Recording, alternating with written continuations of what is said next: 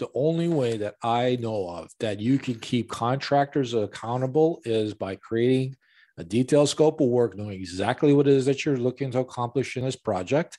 And then you have a payment and progress schedule set. Hello and welcome to Pillars of Wealth Creation, where we talk about creating financial success with a special focus on business and real estate. I'm your host, Todd Dexheimer. Now, let's get to it. Hello and welcome back to Pillars of Wealth Creation. I'm your host, Todd Dexheimer. With me, excited to have Van Sturgeon. Van, how are you doing today? I'm doing very well. I've been looking forward to this this conversation, this jibber jabbering back and forth. So looking forward to launching into it. Absolutely. And we had a good conversation beforehand, so I'm excited.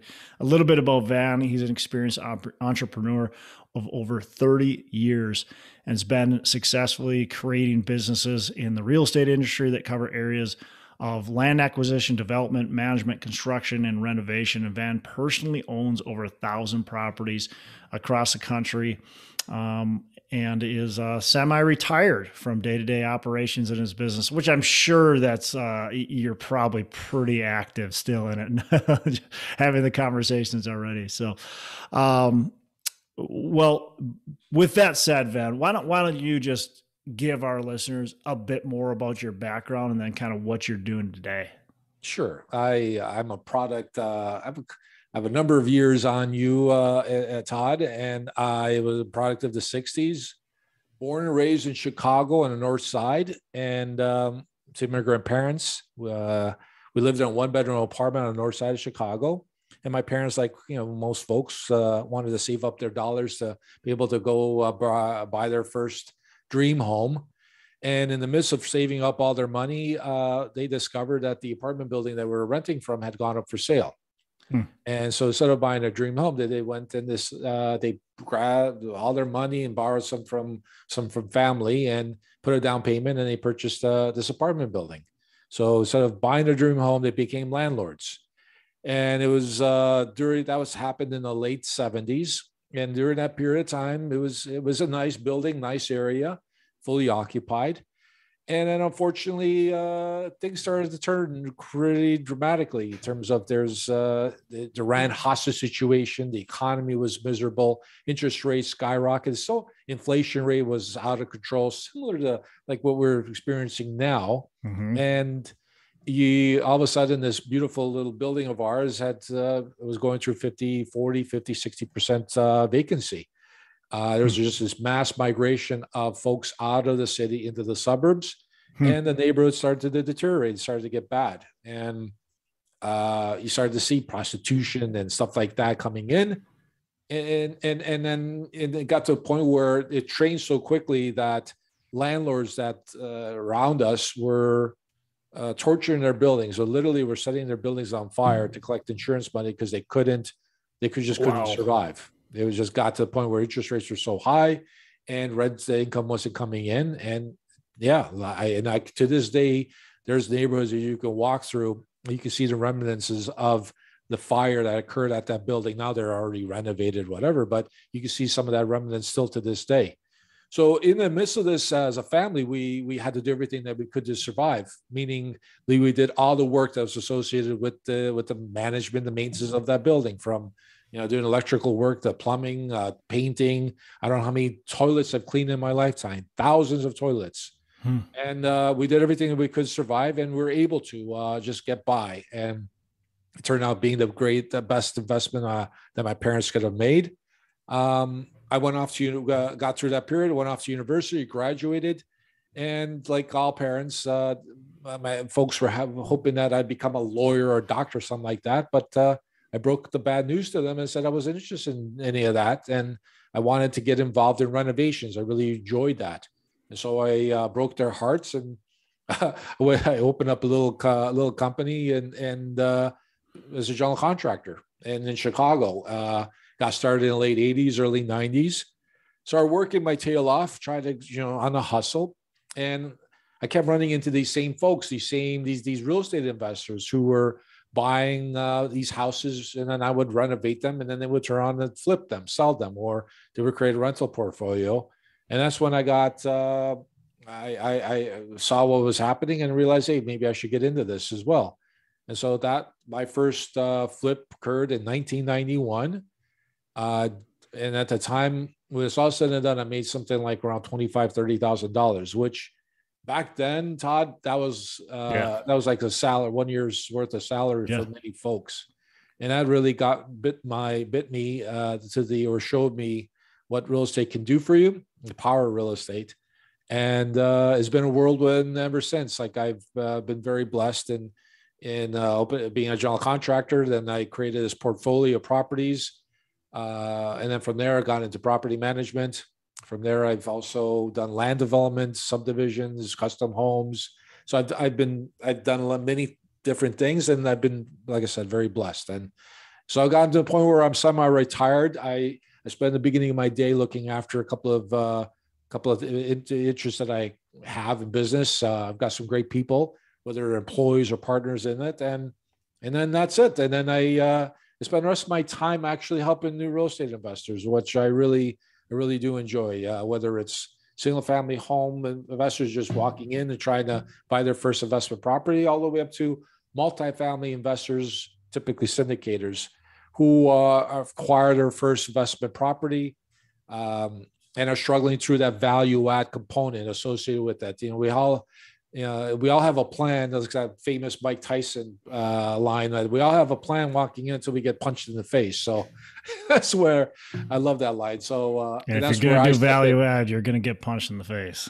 Right. And so that's where I'll step in and help folks out in making sure that the right systems and processes are in place to be able to deliver on the KPIs that have established for that particular investment. Love it. Love it. Did you ever,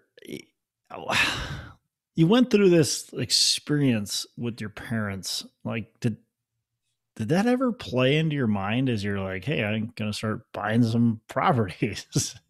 Or how did that take me through that? Like it sounds like almost a traumatic experience, or maybe it was a great experience. I don't know. But as a kid going through that, it just doesn't sound pleasant. No, it wasn't pleasant. I can tell you instances where like money was tight and to the point where we're waiting in line to get blocks of cheese from the federal government. And I remember. And so you're like, hey, I'm going to do the same thing. Well, not really. Well, like the whole that side of the business freaked me out, but I really enjoyed problem solving. Even to this day, I enjoy being able to walk into a property, a house, an apartment building that's struggling with some structural issues or something like that, and trying to figure out the problems and how to, the most cost-effective approach in resolving them and getting to that particular goal. So I've always enjoyed that problem-solving aspect at an early age moving forward. I look at buildings, I'm really intrigued by them, whether single family to multifamily, how they're constructed, how windows are supported and all that kind of stuff. So I've always enjoyed that side, but I was traumatized by because coming from that mindset or from that experience, it was difficult for me to let go of certain things in growing your business. Like there's only so much that you accomplish with two hands. And so being a micromanager, and that's some of the things that we talked about before we got on this, before recording, was how do you delegate? Like you want to do lots of different things, but you got to be able to delegate certain things to folks to be able to help you, or you won't be able to get very far with just your two hands. So that's one of the things that I needed to overcome in my because of those experiences I had early on in my life. Yeah, definitely. So let's talk value add. That's your specialty, obviously. So with the value add, it's easy to make mistakes. You've got a lot more moving parts. You just got a lot more challenges in front of you. So what are some of your like key important tactics or strategies with the value add? Sure. What I've always started with is goal setting associated with that particular project, with that asset. When we are looking at whether it's single family or a multifamily, we really need to make sure that we've identified and even actually go to the extent of writing down what our goal is associated with this value add. and then go out in the marketplace and validate it. Oftentimes, when we're in the process of acquiring a deal, we do some peripheral kind of examinations of the marketplace, get some dollars, go get some numbers associated with that market, and then we acquire the asset, which is wonderful. But then, do you really know what it is that you need to do on a granular level to the actual property that you've acquired to get you to that goal? So that really requires not only establishing a goal, but going out in the marketplace and validating it, going to neighboring properties, going into the marketplace. Do you really need to go to the extent of replacing the countertops to go into granite? Can you get by with a laminate countertop? Maybe you can get by with just a $500 backsplash. Do you need to buy stainless steel appliances? Can you just go into black appliances? Laminate floor, like there's lots of things that you need to figure out at that process to be able to make sure that one, that the goals are achievable, and then what are the things that you need to do to your asset to be able to get to those goals. And it's really it's a wrenching process, because I've encountered this, there's sometimes where folks will acquire an asset, and all of a sudden, through really do some going out in the marketplace and validating that, they discover that it's not conceivable. We can't take a C asset and turn it into an A. Yeah. No matter what you do, you can't throw in shoehorn a swimming pool in a fitness room to create that asset to turn it into an A. So those are the types of things that folks need to. That's be the first step that I would encourage people to do. And then once you've got that, and then the next thing is the budget associated with that. It's nice to know that we got to do something and to raise the value of this particular asset, but we need to identify what are those dollars that we're going to contribute to it. And it can't be a blank checkbook. It has to be a dollar figure. And once we have that number, once we have a goal and when we have a budget, then the next series of steps follow through that in that process to make sure that we don't have a situation where we can want the moon, the stars, and the sky associated with this particular renovation, but the numbers are, the dollars aren't there. So we have to be diligent in what we can do with the property. So once we have that budget, then we move on to what I call like a needs and wants list.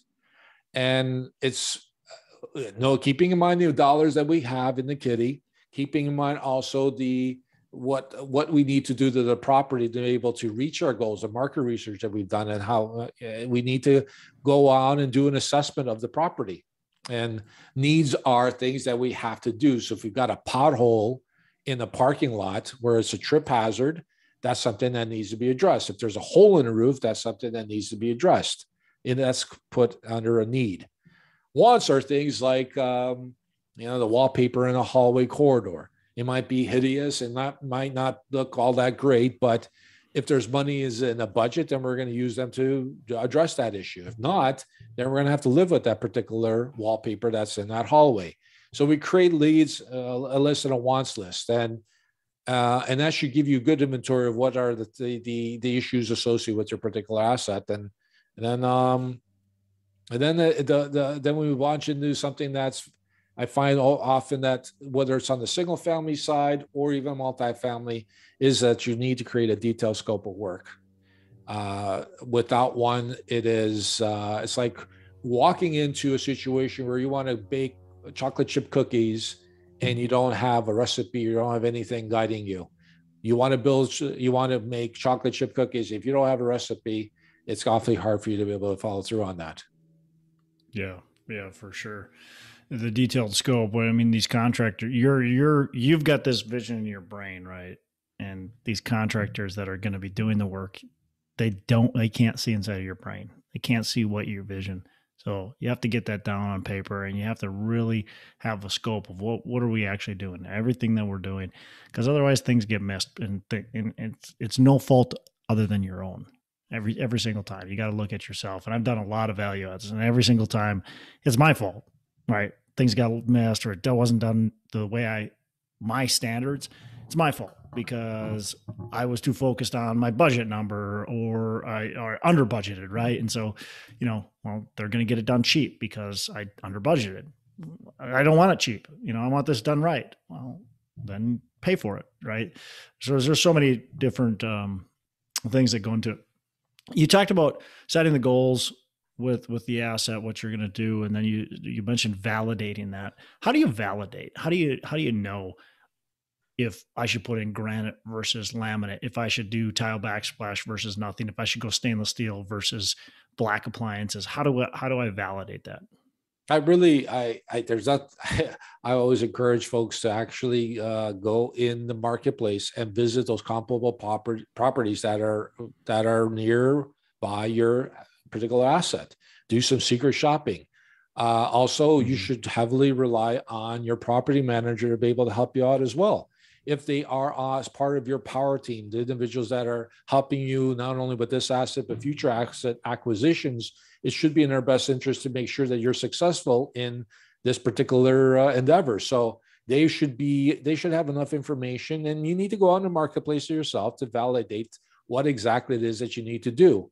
And that the market will tell you. That's a beautiful part about this whole process, is that there shouldn't be any unknowns. The market will tell you based on what's out there, whether you need to go with black appliances or stainless steel, which saves you money.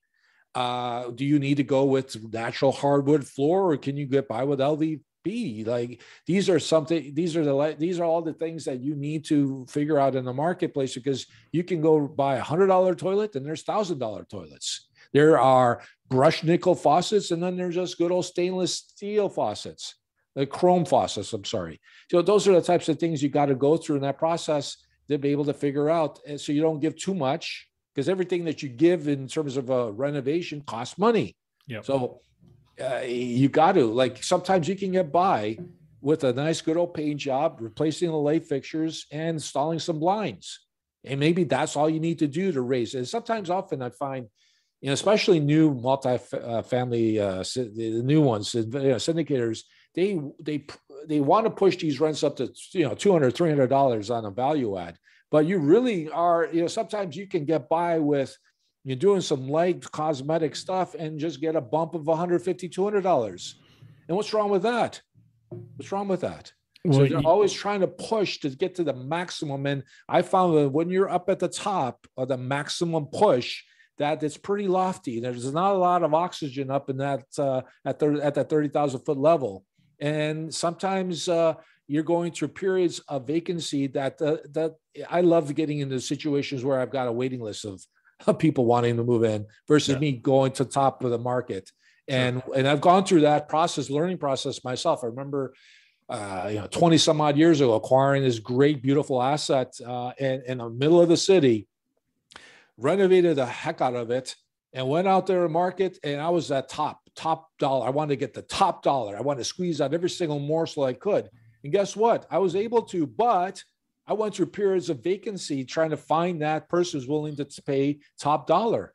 And once you do the arithmetic, because numbers don't lie, you start to figure out, maybe I should just, I'm better off like knocking the rent down by $50, $75, and having a list of people, wanting to rush in and, without having to go through a month or two or three of vacancy.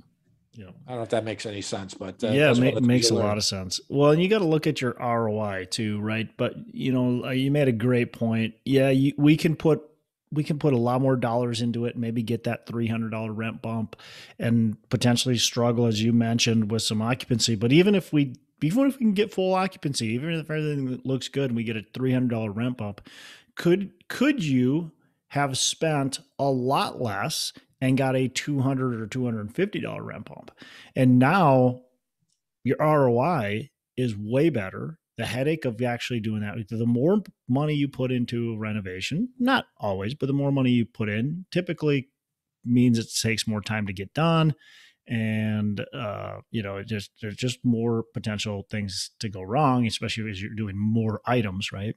So yeah, you've really got to look at how much are we making on this thing? Does it make sense? We'll underwrite deals a lot of different ways. And that's what we do when we do our renovations or decide is we're going to go, okay, what if we only put, 3,000 a unit into this thing? What's our rent bump at that? And what if we put 5,000? What's our rent bump at that? And what if we put 10,000? What's our rent bump at that? And we go, okay, well, this one makes the most sense. And sometimes it is the 10,000, but other times it's the 5 or maybe even less. Yep, I totally agree with you. And you have to play that out. Numbers don't lie, and real estate is a numbers game. I totally agree with you, and that's the same thing that we do as well. Is that you identify certain things again from the market? The market will tell you, and you test it out, and you do the number crunching ultimately to figure out what the sweet spot is. And oftentimes, that I've discovered is, at least from our experiences, it's not going to the top of the mountain. Yep. Is somewhere down below, somewhere there, the 3 to 5K kind of range where you get the best bang for your buck.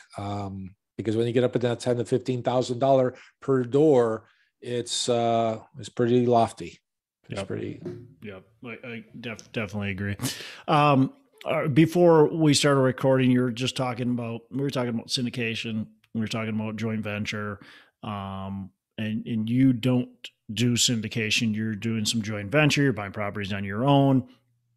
Take me through kind of your process, what you like to do. And I know you mentioned some of the students too. So let's just kind of dive in there and have a conversation about that.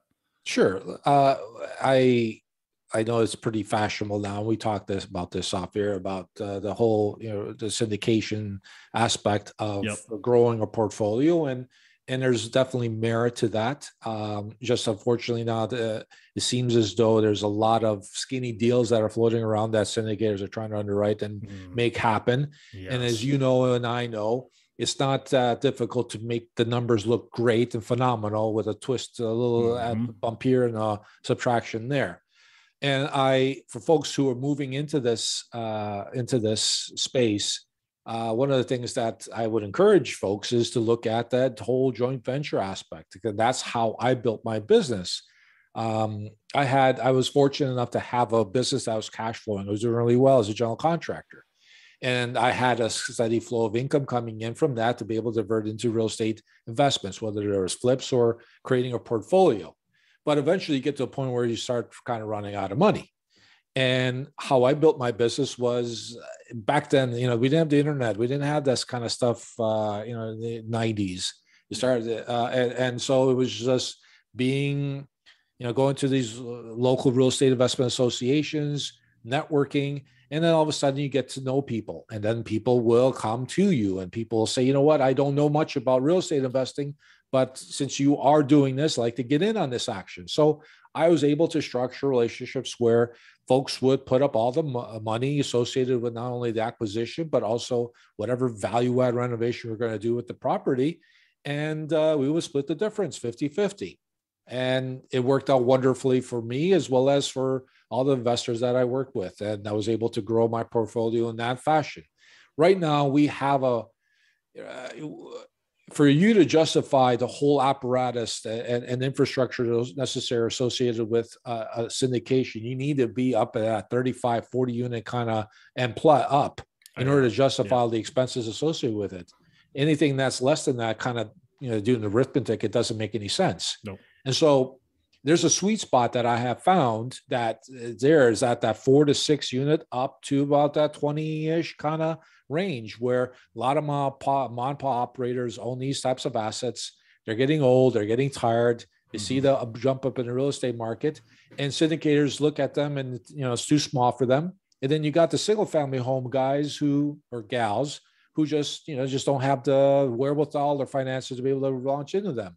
So those are really where I find and I recommend, and I've seen folks go into that particular segment and are doing pretty well. And we're off air again. We talked a lot, but off air, recently one of my clients transitioned from going out there trying to find syndication deals and went into the JV side, and had experienced success with that, and are seeing more opportunities in that regard versus going battling it out with other syndicators who are chasing after similar deals. So I would encourage folks to, whether that's even on a single family, duplex, triplex, all the way up, if you have, there's a series of steps and systems and process you got to implement if you want to go through that to take that approach. But it is definitely something that can be done successfully. And I think there's tremendous opportunity in doing that. Yeah. That's one of the things I love about this business is there's so many different ways you can structure your business, you can make money. And buying those, 4 to 20, 25, even some depending on the market, 30, 40 unit buildings, it can be a really good niche to get into because as you said, it's too small for the syndicators, too small for no institutional firms going to get into that, and but it's too big or too daunting for most people off the street. Most people, even if they own some duplexes or single families, they're not they don't know how to take down a 20 unit. That intimidates them. And so there's this kind of this like it's no man's land, right? And it's a great opportunity for a lot of people to get into that, take it from a mom and pop, like you mentioned. A lot of these mom and pops aren't running very efficiently.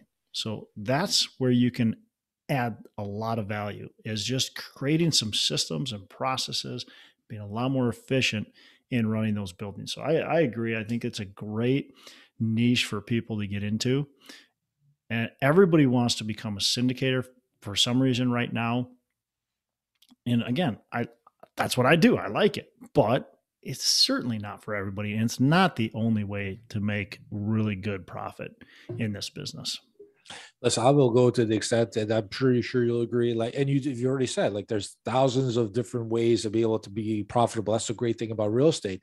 Like, there's opportunities to even string together a portfolio of single family homes. There's institutions that are out there doing it as we speak right now. Yep. So it's just let the numbers dictate to you in that chosen market of yours, and hopefully you've done extensive market research.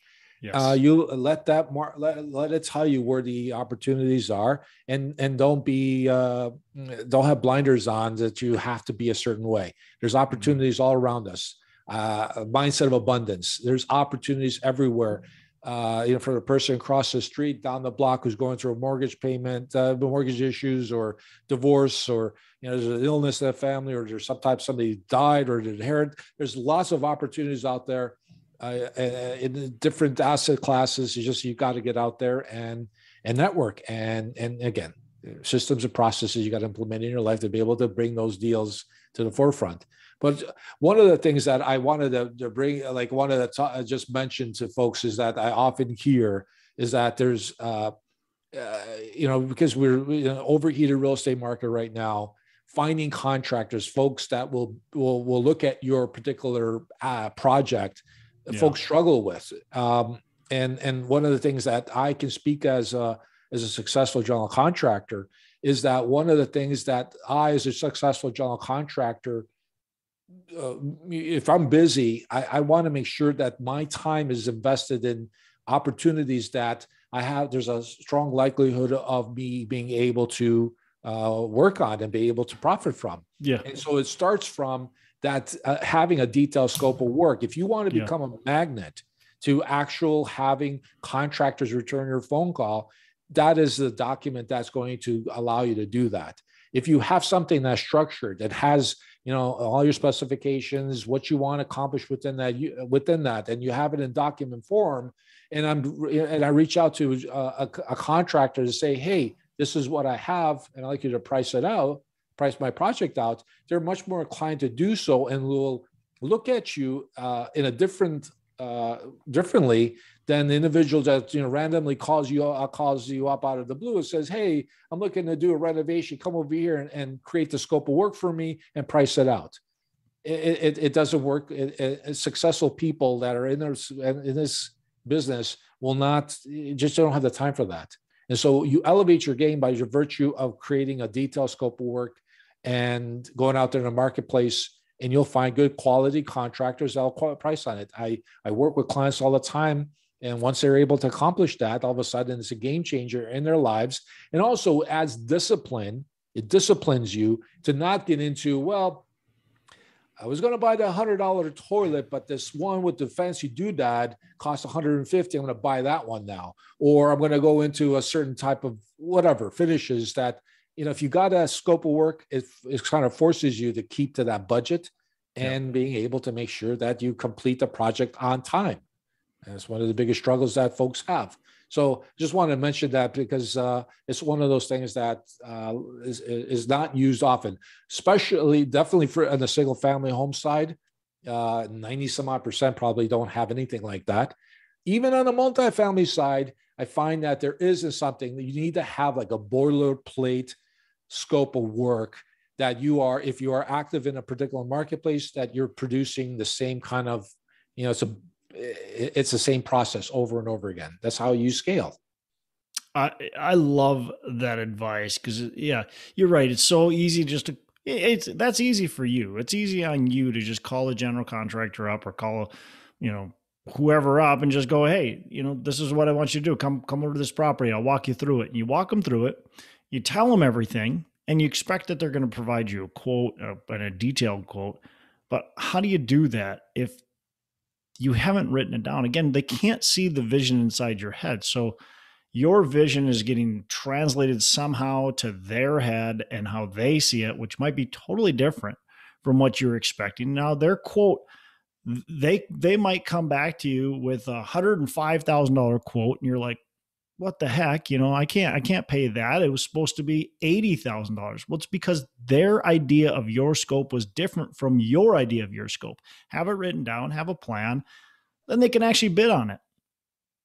Listen, and lots of folks, when I engage in with them initially, and they explain to me or show me or what they've gone through up to engaging with me, and I talk to them, and it's the same scenario. I called 4 or 5 contractors up, and one guy gave me a price of $60,000, the other one gave me a price of $100,000, the other one $150,000. Now, which one do I choose?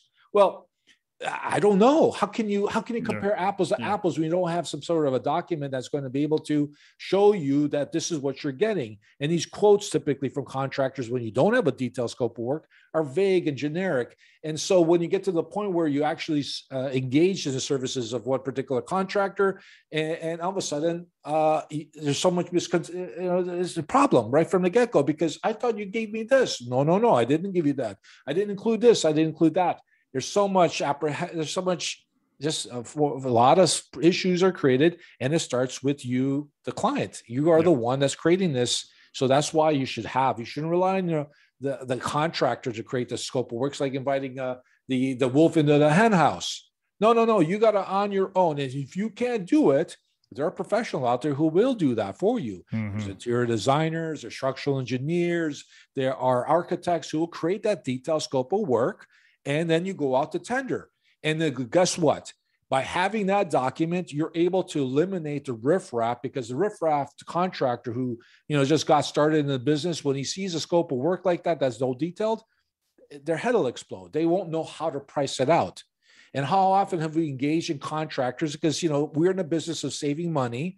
And especially in the beginning, you go out and you find the cheapest contractor, and you're hoping that you'll be able to you're going to save some money. And then does it ever really work out that way? No.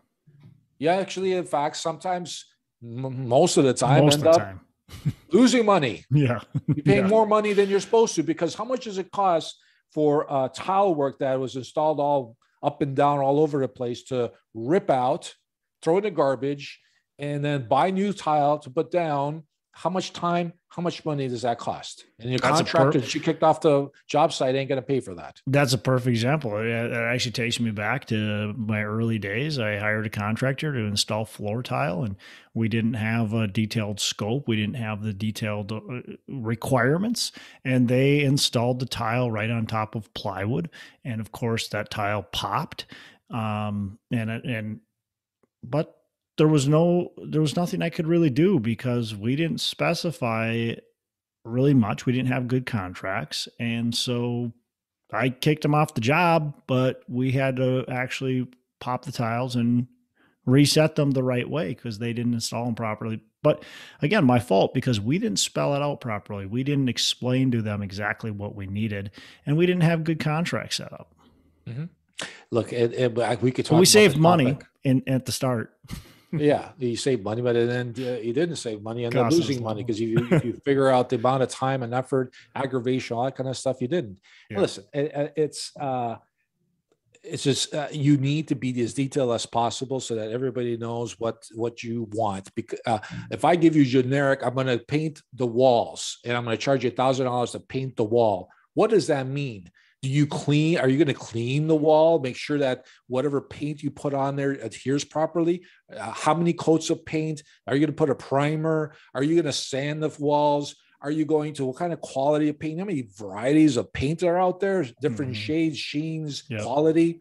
Yep. So you need to you need to spend time putting this together. And then once you create, it's very difficult in the beginning, but once you created it, then you can use that. Again, as I mentioned before, if you're a professional real estate investor, you can use this same body for the most part to your next project. In your next project, you got a boilerplate. Yep. You just keep stamping out the same gizmo every time and time again. Another problem, Todd, I'm speaking as a general contractor again, is that there's these silly folks out there that are willing to give 30, 50, sometimes I even heard 70% upfront to these contractors before they do any work. Now, what kind of negotiating position does that put you in when you've given up 30, 50, 70% upfront before a contractor does any work? Do you think that contractor, if he's got somewhere to work and it wants to jerk you around, is he going to do that to you? Oh, yeah. Versus if you put 70% up, absolutely.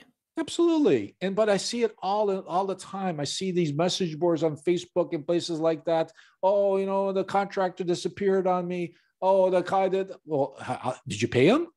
If you paid him, he's going to disappear. Trust me, don't pay him. Once he finishes work and you pay them, they're gonna show up because because you owe them money. And that's how you should be structuring your relationships with contractors. You should have a payment schedule and a progress schedule so that every step of the way, there are certain milestones that the contractor reaches. And that has to do specifically with an electrician or a general contractor or a plumber or whatever. Every single person has to have certain milestones, and that's when they get paid. Why are contractors getting 30, 50, 80% up front boggles me. And I'm speaking as a general contractor. With my clients that I do business on an ongoing basis, I can't go to them and say, give me 30% up front, unless it's like special order material, mobilization costs. Yeah. But other than that, the demand 30, 50%, that's just ridiculous. But I see it time and time again. Yeah, and I think a lot of people just assume the contractor said it, so it has to be so, versus, look, it's all negotiable. Of course, a contractor wants money up front. Why wouldn't you? But it doesn't mean that's the only requirement for them. And quite frankly, if it is, probably find a different contractor. Right. Unless, absolutely, like you said, there's certain circumstances, right? There's special order materials or things like that. But you certainly should not be paying for labor up front. No, you shouldn't be. But in that 30, 40, 50% upfront, it's commonplace for this kind of money that folks the contractor are requesting, and real estate investors are putting up that money. And it's right across the board, Todd. Yep. Whether it's single family or multifamily, they're putting up this kind of money. I'm scratching my head for what? You go try to do that with your employer. Go to your employer and say, if you've got a W-2 job, go up to your employer and say, I want to get paid a month ahead of time. Guess what is that employer going to say to you? The only place that people get paid upfront money, like an entity, is like McDonald's. You go to McDonald's, you pay upfront to get your hamburger, and you sit off the side, wait for McDonald's to make it free and give it to you. None of these contractors are McDonald's. So stop treating them that way. You lose control. Money is the only thing that can control your project. Yep. If you lose control over that, and then so that's why budgets will be blown. Time, they take a lot longer, and quality won't be there because you got no negotiating. If I already paid up front for lots of the stuff that's being done, the guys will just skip out. They'll walk away from the 10% that you owe. That you owe them because, hey, there's so much work that's outstanding. Okay, they just disappear and go on and work at another project. So you got to keep that. You got to put this up front. You got to figure this out up front. Time is absolutely money in real estate investing. It's velocity of capital. It's so huge, and I think it's such misunderstood in this industry of how much you're losing if you're not renting your units. if you're not able to sell the asset, if you're doing a flip, how do you make sure your contractors are staying on time and hold them accountable for that? That's about the only way that I know of that you can keep contractors accountable is by creating a detailed scope of work, knowing exactly what it is that you're looking to accomplish in this project. And then you have a payment and progress schedule set. And as you these milestones, the contractor is going to get paid. Now, as you go along, this particular contractor isn't able to hit that particular the second milestone, third milestone for whatever reason, then you need to step in. You need to step in. You need to get rid of that person. You need to bring in someone else. Because I find new real estate investors sort of fall in love with their contractor. He's such a nice guy. He's struggling. He's having some problems. His painter didn't show up, and the electrician didn't show up, and whatever. You know, there's lots of stories that a contractor will tell you. And again, I'm speaking as a general contractor myself.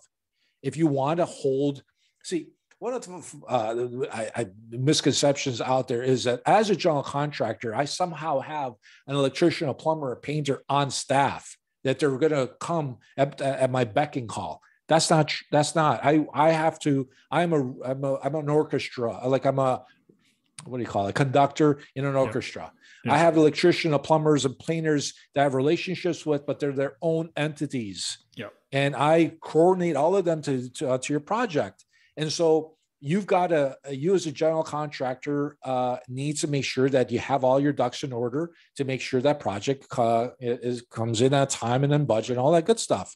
And so if you're not doing your job and you're not hitting certain milestones, you as a client, you need to bounce that guy out and find somebody else. It's as simple as that. Not everybody's good at what they do. Unfortunately, what you'll find is that 80-20 rule. 80% are not very good, and 20% are good at what they do. You need to go through a process of finding those individuals that fall into that category, 20%. And often you'll find those individuals are in hot demand.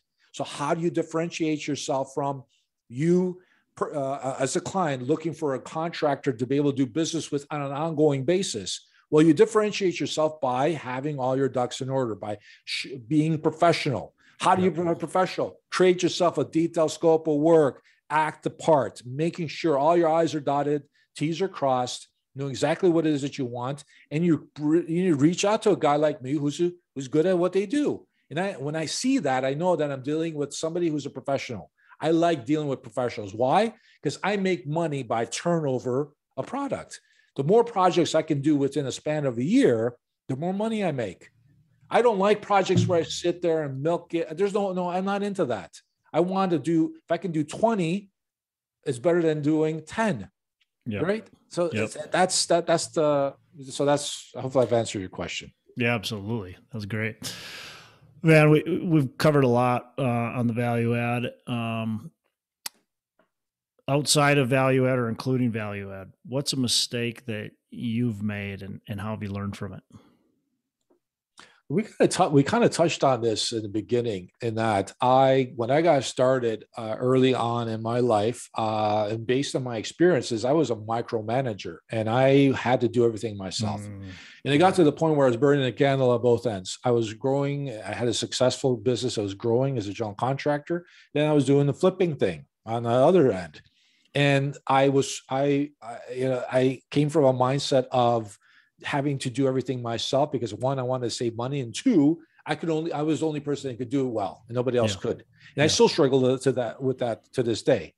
And so I got to the point where I almost had a nervous breakdown early on in this, early on. And I realized that there's something wrong here. I was supposed to enjoy this, not freaking out. And it was through mentorship, through coaching, that I was able to overcome that and learn about systems or processes, incorporating them into my life. And I haven't looked back. I've been able to grow my business and be able to get to where I've been. I've been very blessed in my life. And it was from that experience. So I strongly encourage folks to get in that. I think that's one of the entrepreneurs' biggest downfalls, is that we control everything.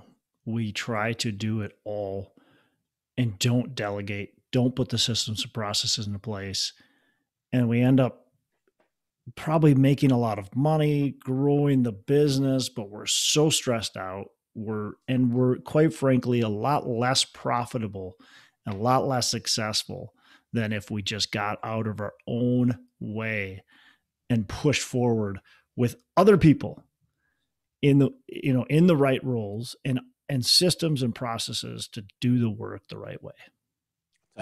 You said it a lot better than I did. I totally agree with you, and that was one of the things that I was able to. Fortunately, I learned early on that really was a game changer for me and the successes I've been able to enjoy in my life. Love it. All right, Van. Couple last questions. What's a favorite book that you can recommend to our listeners? I really, it's an oldie but a goodie, and I really strongly recommend folks read Think and Grow Rich by Napoleon Hill. I think it's a fabulous book that talks about mindset, talks about goal setting. It's an extremely powerful book, and every once in a while I'll reread it because there's so many great things in that book that folks should incorporate in their lives, and you will see tremendous benefits from it. It's just at the end of the day, just puts you in that state of mind of abundance and happiness. That's that if you live in a realm of positivity, it's remarkable what you can accomplish. We are very blessed. We truly are very blessed to be living in the country that we live in, to be able to the family, the friends, the whatever we have in our life. If you look at it, there's so many people out there that don't have what we have, whether it's health, whether it's our hair, whether it's our clothes.